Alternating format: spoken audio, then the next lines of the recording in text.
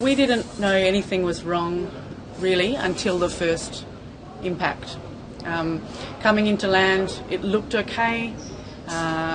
Some of the other passengers have said they felt like it was quite steep, quite quickly coming in, but I didn't really notice that.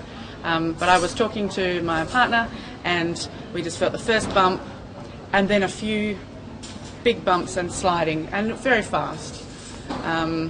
But it was so quick that it was hard to think anything, just try and ride the impact, I suppose.